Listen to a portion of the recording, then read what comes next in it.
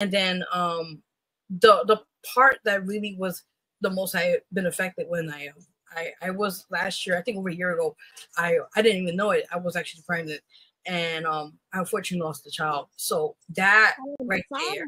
Sorry. No, it's okay. It's okay. It's okay. Going through all Girl, those you things. went through it. You went Yes, through it. I don't know. I'm telling you, God is Ooh, good. God yes, is he is. Yes, he is.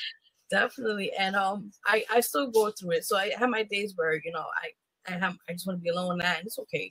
But prior to that situation, even until now, I realized God was always there, and I tell you no lie. People, if they don't believe in God, listen, God does exist.